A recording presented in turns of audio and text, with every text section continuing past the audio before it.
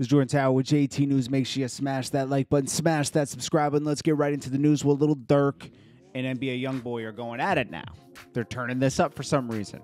NBA Youngboy is on supervised release in Colorado and turning up a beef. Okay, so O Block reacts, of course.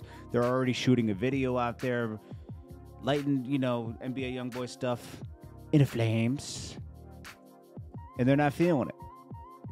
And here's the problem with this, right? So you got NBA Youngboy dissing King Von, and in turn that's like dissing Lil Durk, right? Because they're the same, right? He says this is Squid Game. O Block pack gets rolled up. Murder what they told us. Atlanta boy fold up. Then he says get your hoe up. Then bitch throw up grief. Anyways. You know who really suffers from this stuff? The people that are outside the camp, the people around NBA Youngboy that are out there, the people around Lil Durk that are out there. They run into each other and they escalate things, right?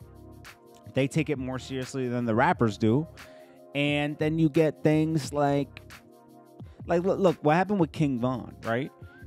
That was an extension of kind of what of NBA Youngboy, because right before that, see, King Von was with, we know he was associated with Asian Doll, and they were together, and they were having a break. They're having problems, and she was down there with NBA Youngboy, and a snippet was played. I'm not saying she was messing with him, but he dissed King Von a little bit in some snippet there, and then Quando Rondo kind of escalated it from there.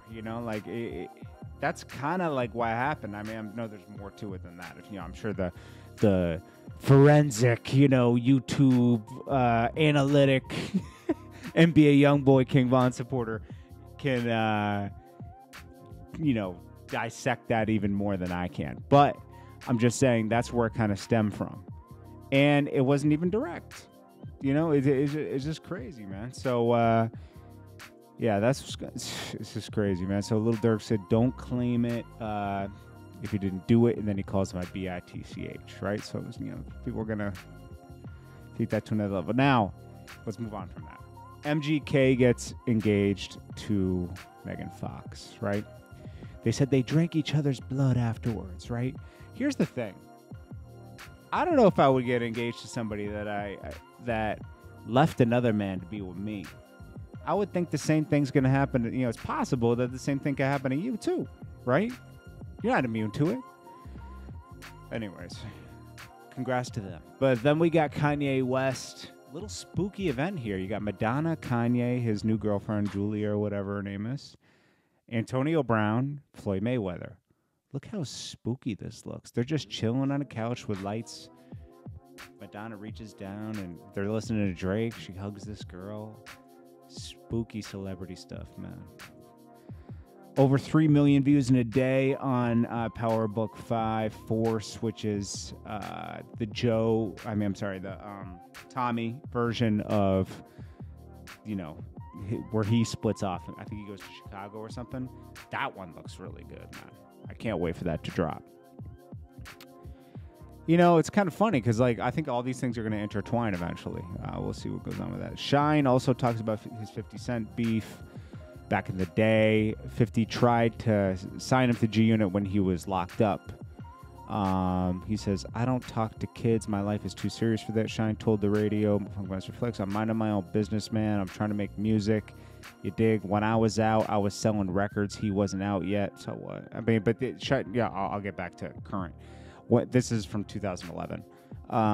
When I went in the can, as far as I know, he was talking about, I'm a shoot up the club like Shine, and he was throwing it up. He knew what it was hitting for. I'm questionable. I'm unquestionable in the streets.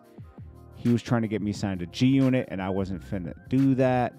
I was finna sign Murder Inc. I wasn't finna sign a Death Row either. When was this? I like to speak to Shine, said Fifth while recording a session from the office decks. My name is Sean, Radio 1. Okay. Anyways. Yeah, then Shine said, I didn't know he was that desperate. He gone from confidential informant to witness protection program. Dude, getting order of protection on people, blah, blah, blah. Well, he changed his tune now that he's a representative in Belize. He said, I just want to toast to 50 Cent. I was thinking 50 Cent might post that up. I don't think, after he called him a confidential informant and everything, I don't think 50 Cent will respond. I mean, there's a whole back and forth there that happened. This is in 2011. Anyways, Shine tried to clear the air on that. I don't know. Then he said, toast to 50 Cent for, keeping it going. I don't know, man. We will see. Anyways, this is Jordan Tower with JT News. Make sure you smash that like button, smash that subscribe button. I'll check you guys in the next one.